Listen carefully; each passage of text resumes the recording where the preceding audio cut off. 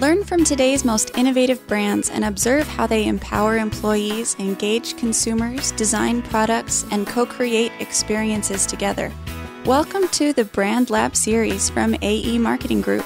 Hi everyone, I'm Brian Walker. We're excited to have you with us. This is episode 28 of the Brand Lab series podcast, broadcasting from 1871 Chicago, where each Tuesday we explore today's most innovative brands alongside today's most insightful executives and entrepreneurs. This week, I'm excited to have back with us Russ KLEIN.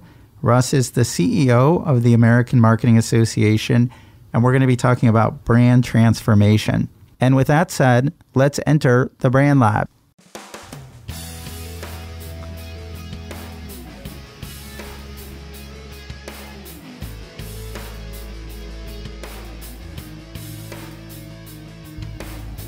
So I'm excited to welcome Russ back. Russ was with us for a prior episode and was so compelling that we wanted to bring him back and talk about a different topic. For those of you who aren't familiar with him, he's been an icon in the industry for many, many years. Adweek had named him the Advertiser of the Decade in the 2000s. He was really a pioneer in some of the early digital marketing efforts of that decade. He's also been dubbed the Flamethrower for some of his very provocative ideas around challenging the status quo in marketing. Super thrilled to have you back, Russ. Thanks for being here. Thanks, Brian. So you have incredible experience, both from a business and a brand perspective. As we touched on real briefly in our first conversation, that includes a lot of turnarounds. And that's a thing that often scares a lot of marketers, because trying to turn a brand that's struggling around is probably one of the hardest jobs a marketer could have. But what about that excites you? Yes. Well, I have to say, I began to wonder throughout my career if there ever was such a thing as a job that wasn't a turnaround assignment. Maybe they just all came my way over the course of my career. But I had the good fortune to work for a gentleman who is now passed, John Albers, who was the chairman and CEO of Dr. Pepper 7-Up, who believed in me at the age of 29 to make me the CMO there. And I clearly was not as qualified as 10,000 other people who could have gone into that job. But John believed in me, and he saw something in me. And the Dr. Pepper 7-Up business was one that was in somewhat dire straits. Philip Morris had just sold off the 7-Up brand after years of frustration and failure to grow that business. And John gave me some advice early on. He said, Russ, turnarounds are not about turning around brands. They're about turning around people. And that always stuck with me, in that, you know, we have our heads down on the spreadsheets and on the documents and on the research and the customer data and so forth. And we think that there's a puzzle there that we're going to solve intellectually, which of course is a key part of the job. But John's point was that it's through people that you will generate change, and it's through people then that, you know, you can create new outcomes.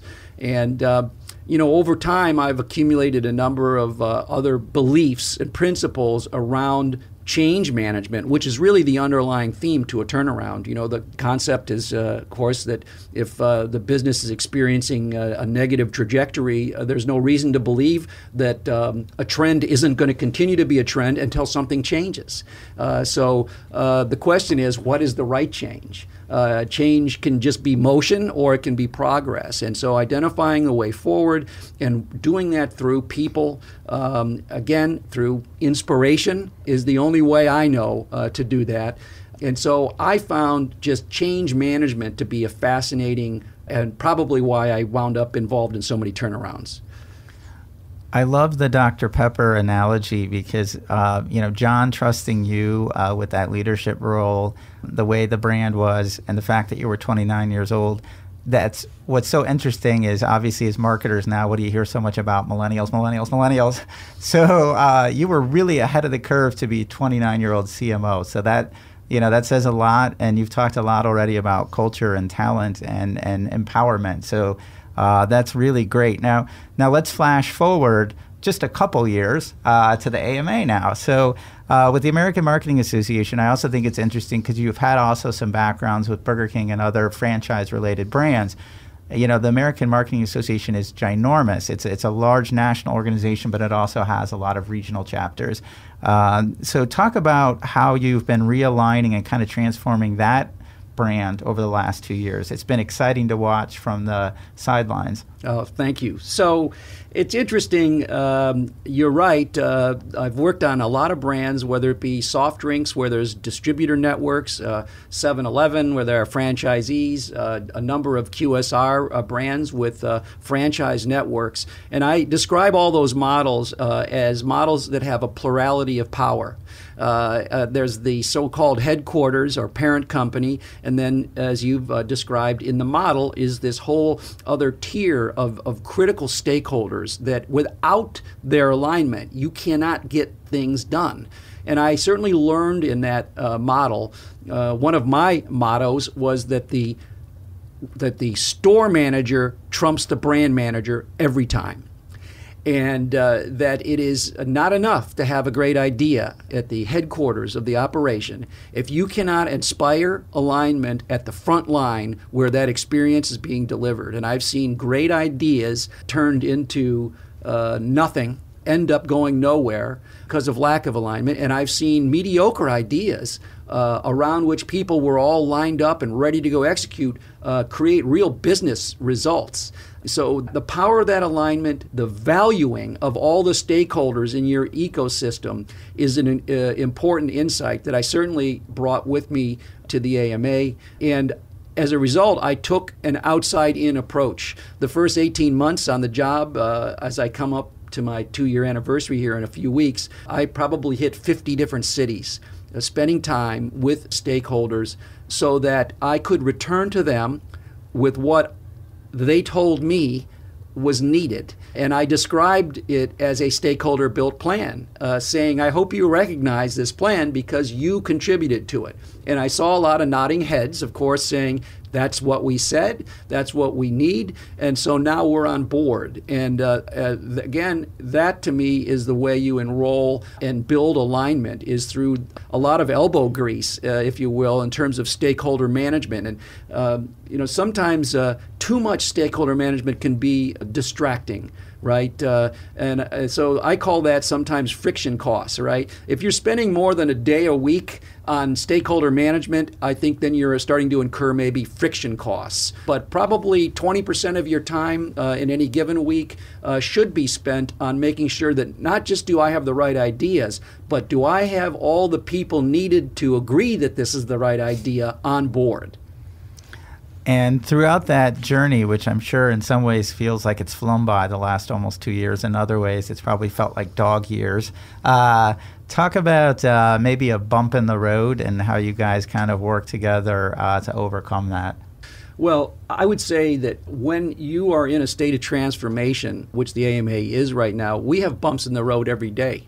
And the way to navigate them is to face them, acknowledge them as reality, try to bring an alignment around what I call dissatisfaction. One of the pieces of learning that I picked up along the way from Michael Beers at Harvard Business School on organizational behavior is that change equals a vision times a strategy times D. And D stands for dissatisfaction. And the reason he has multiplication signs in there is that the best vision, the best strategy, without universal dissatisfaction with the way things are now, is going to be multiplied times 0, and therefore there'll be no change. And so building a common understanding, a common awareness of, hey, the way things are right now are not satisfactory.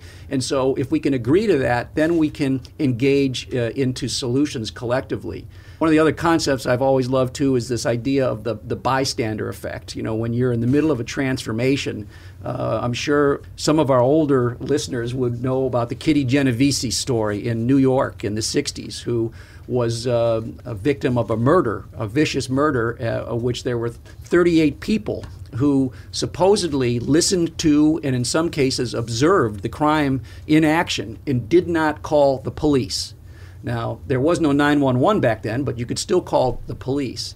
And that then became named the bystander effect. And the idea of it was that that the more people who think there are others able to solve the solution, the more likely they are to think that someone else will make the call and that they don't need to. And so, what I've shared on occasion with folks is that if the bystander effect can result in the death of a human being, it can result in the death of an organization. And so let's all be active. Let's all not assume that, someone else is going to do something. If you see something, not only just say something, but do something about it. And so these are, again, teachable lessons around, I think, an environment where the mandate is transformation and change management is something that's going on every day.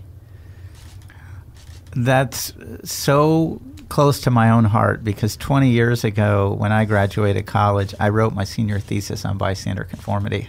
And Anna and many people that are with me will hear me talk about that quite a bit, actually, the bystander conformity mentality. So really interesting perspective on some of the evolution of the AMA with you and your leadership team and your stakeholders throughout the last 2 years. Let's look just broader inside the industry. What's a recent kind of brand that you've noticed that you feel maybe was on a downward trend or maybe fell out of vogue with consumers? But what's a brand that you see is kind of doing a good job of either transforming in our digital era, or maybe is kind of reinventing itself?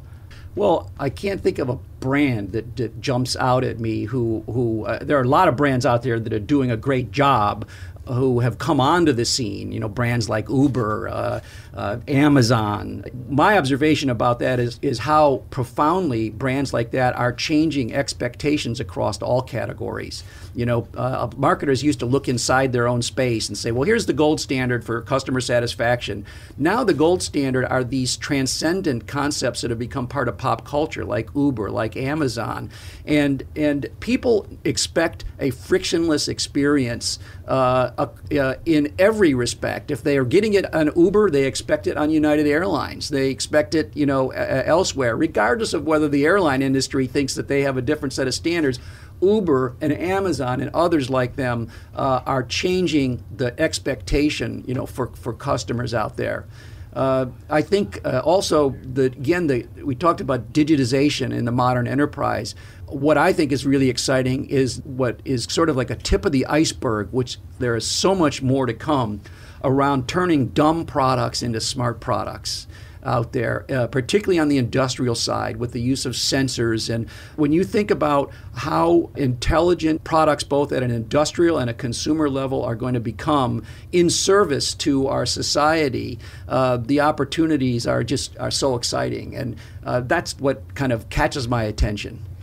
And do you see something along the lines of co-creation being a great opportunity to help organizations transform, not just from a brand, but from a business and a digital perspective today? Absolutely.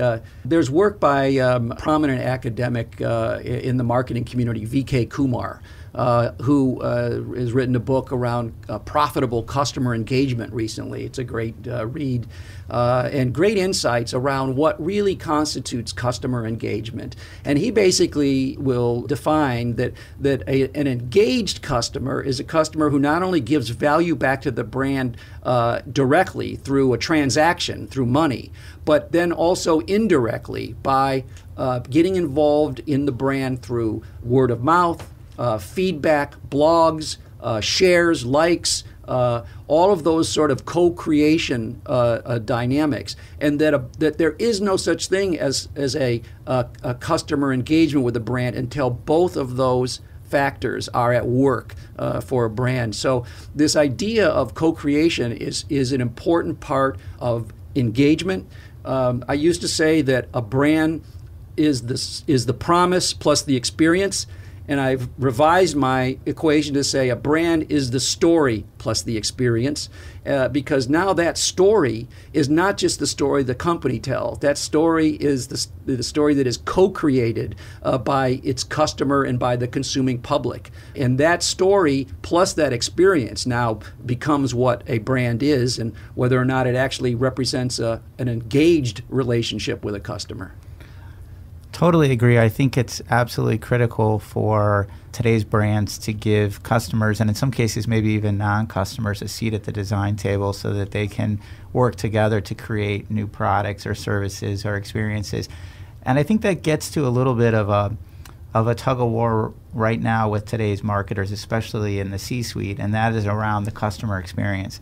You talked about that real briefly in our last episode, and you just had a great analogy, I think, with between technology and brands like Uber and Amazon, the expectation game has been raised so high. Anybody with a smartphone now is a critic, an author, a photojournalist.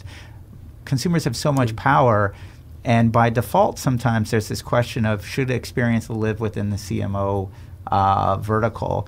I'm curious what responsibility or role you think marketers should have with customer experience today.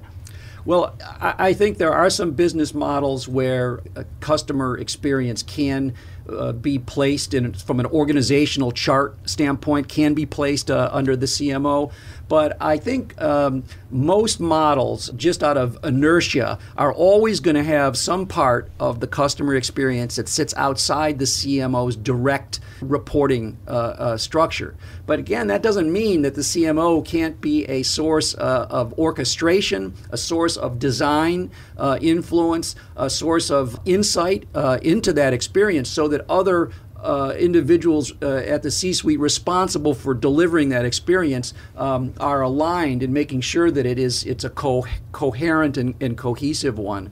It's easy to say, well, since I'm the CMO, our organization should be customer centric, so therefore everything should report to me, right? I don't think that's realistic. There are certain aspects of a business model where I think healthy tensions actually lead to better work. And so long as the CEO is encouraging those healthy tensions and is keeping the organization focused on the customer, they will result in better work product, better innovation, and a better customer experience. Yeah, it seems like some of the secret sauce is obviously setting the right tone from a leadership and culture perspective, because as you talked about earlier, you can have a leadership team talk about being customer-centric, but if your frontline workers are not customer-centric, they're the ones that are interacting with the consumers, and those are the ones that are going to really be at the front lines of your brand. So that's really interesting. As we start to wind down, we talked about a number of things with your background with brand transformation. I'd like to pivot just a little bit along the lines of transformation, but more from like a leadership perspective. Obviously, I knew who you were before I met you today. You're very famous. You've got an incredible track record of work in the industry. One of the things, though, that I loved is this notion that at one point you transformed from a flamethrower to a torchbearer. And I'd love for you to just expand upon that just a little bit in terms of that journey. As someone who myself is a little older actually in his marketing career, talk about like the flamethrower and the torchbearer and what that means to you. Well, the flamethrower language came, I think, from Adweek or some industry publication, and it stemmed from a lot of the work we were doing at the time at Burger King, which was viewed as provocative and controversial. And when I came into the organization, the brand was on 7 straight years of negative sales, and so it was in a dire state. I was fortunate to have an amazing board and a CEO who really empowered me to just do something and act. And managerial courage was valued in the organization. And that's what I really loved most, because I was asked a question on a panel the other day about whether or not the best ideas out there are actually getting to the market. And I think I shocked some people, maybe disappointed them when I said I don't think the best ideas are getting to the market. Now, we see many that do, but I would contend that there are many times more that have ended up on conference room floors or editing room floors because someone was unwilling to take a stand. I don't think you can inspire if you don't take a stand now and then. and have the managerial courage to take a point of view for a brand. And so that's kind of what was underneath, I think, that label of flamethrower, which was just, to me, being true to your principles, being willing to take a stand, and having the managerial courage to weather all that came with making a principled decision. And of course, a lot of what we did was ushering in digital advertising with our partners at Crispin Porter Bogusky back in the early 2000s. Moving to the torchbearer role from flamethrower, for me, has been an adjustment because my responsibilities now, I think, require that the flame itself maybe be not burning quite as hot, but that it's somehow brighter, and it's a slower burn, because the responsibility is to take a brand and a community that's been around for almost 80 years and ensure that it's around for another 80 and that it stays relevant. And so the visioning, I think, has been maybe more important in the role that I'm now playing. Again, the ability to put our stakeholders and our customers in that vision so they can see themselves in it. And that's where, the torch is really about providing a broader light for the community, whereas Flamethrower had more to do, I think, with my managerial behavior and some of my decisions in the past. Well, as we wrap up, I want to talk about kind of a different light. As we've talked about, you're very well known in the industry. You've done tremendous work. One of the things I did not know about you is some of the great charitable work you do. And you talked about lights. You talked about community. That's something that's been critical to us in the 6 years that I started AE Marketing Group. We've been involved with 28 non-for-profits here in Chicago, nationally, globally. Because I think it's important to give back when you do well, and that's just good for the community. I loved reading a little bit about a Mother's Love Foundation. That really touched me, and I thought, wow, that says a lot that someone who's been so successful has thought about giving back to others. Talk about why that's important to you. You surprised me with your knowledge of that, and I appreciate the question. My father died when I was 2 years old, and so my mother raised my brothers and I while being a working woman. And she inherited a family-owned business in Cleveland, Ohio. There was a steel company.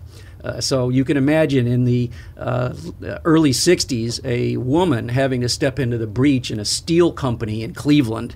And she got bumped around and bruised around a bit. And I used to watch, her come home after those long days, knowing what she was sacrificing for us. And so I was a latchkey kid, I guess, was described in the day. And so it just always stuck with me, the sacrifice that she made.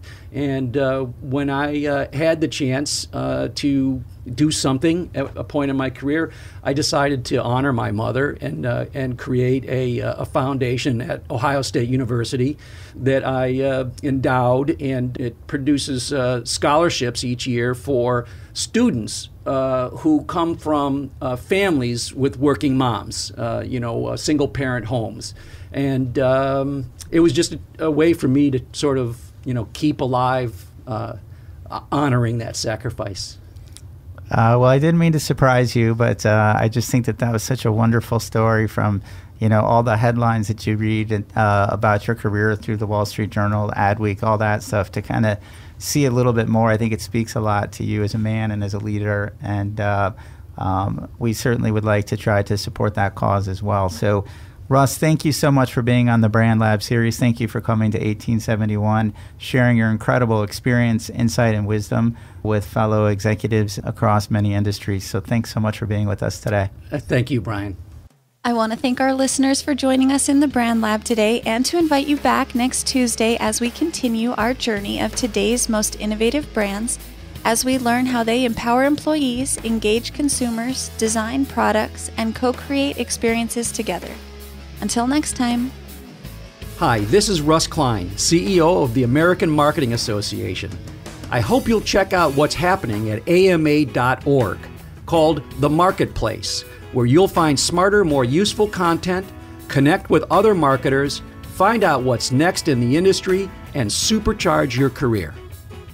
To listen to our other Brand Lab Series podcast episodes, visit iTunes, Google Play, or brandlabseries.com. Follow us on Twitter at Brand Lab Series, and if you have any questions or ideas for a future Brand Lab Series podcast, email us at info@brandlabseries.com.